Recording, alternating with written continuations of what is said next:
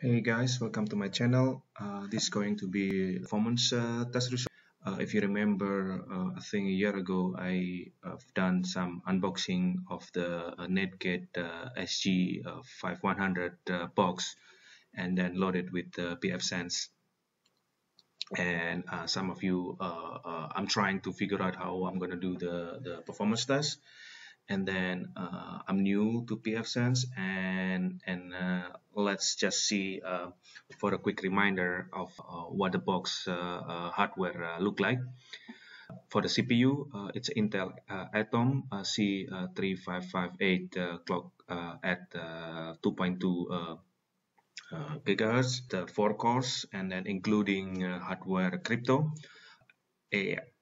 AES NI, it's for a VPN, and with the reasonable 4 gigabyte of memory, and then 2 gigabit RJ45 Intel i2110 for a WAN. This is for IGB0 and IGB1, and 4 gigabit RJ45 for Intel SoC, and with integrated MAC for the LAN. This belong to IX0 until IX3.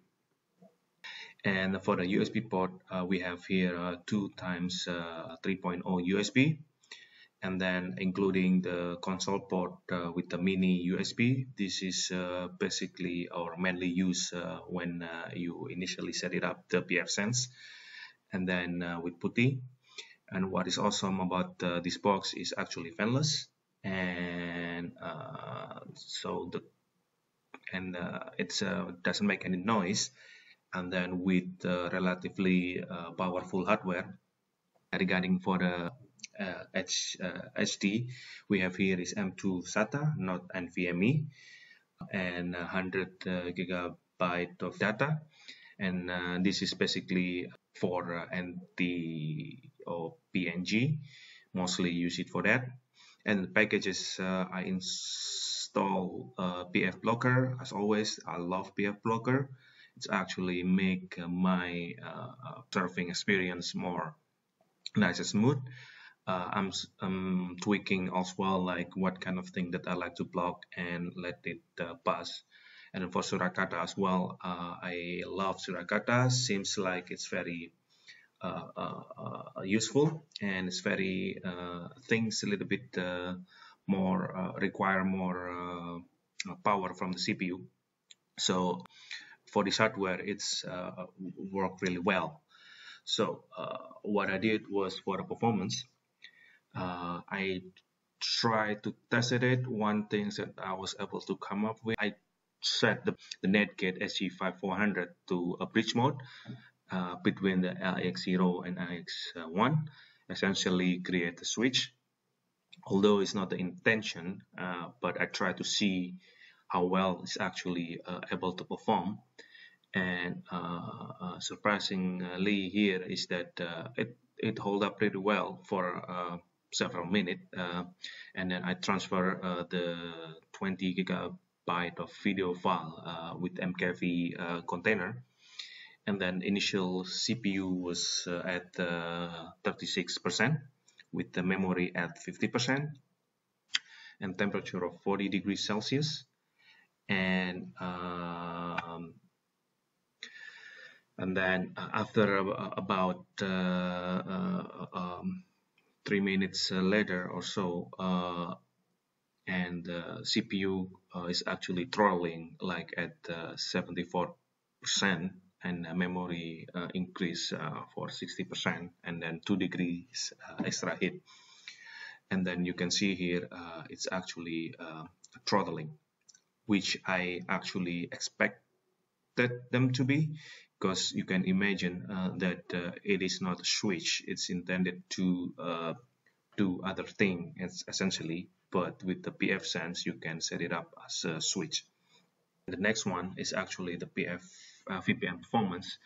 Fortunately, I haven't had time to also set it up. I have still need to figure it out which VPN provider that I would like to select and set it up into the pfSense. I'm new to the pfSense world. Like probably like a year ago, I started to see what is pfSense. Seems like it's a good router, and then I'm learning along the way how I'm using them. Let me know if you want me to really make the video of the VPN performance, and I don't know how I'm gonna do it. And if you have also information on how to do the setting up for half newbie, or uh, I wouldn't say mine is newbie, but it's more like newbie slash intermediary. But if you have any information, let me know so I can have a look and see whether I can set it up my firewall into VPN as well, so that I can see how well it's actually performed, as they Netgate advertise is actually work very well compared with other box. But for the real world performance, I like to have it there as well. And yeah, overall, this is actually quite good box. I liked it, and I would highly recommend if you really like also to have very solid firewall. And I think when you have it here, probably when you buy it once, you're probably not gonna change them for, you know, 5 years or 6 years or even 10 years. There is no new enhancement on the pfSense itself, and because over time the software become more and more hardware resourceful, so that they really need powerful hardware. But I do not see with this I think I do not see with this leap that they're not going to take that many leaps, in the sense of we are already at mature software development, I think. And with the current hardware, I could confidently say that it would last for at least 5 years, and then it would be useful if you like an extra after that, then extra year after that, then it's just a plus, because it's an expensive site. I think it's about $700, or in here or 700 or 800, I couldn't recall. And yeah, it's for consumer grade stuff is a bit expensive, but well, you have pf blocker, you can add pf blocker in there, and then you don't have to worry about that you have a solid firewall, and then you tuck them there, and then essentially that you have a good it's an investment for 5 years at least. So thanks guys for watching, and I guess that's it, and then I'll see you next time. And let me know, by the way, if you really want me to have a follow-up video on the VPN performance, and comment down below. And then if you don't want to miss any new video, just subscribe. I'm not really in the YouTube things, but yeah, well, somebody has to make the video, and I did it. So see you next time.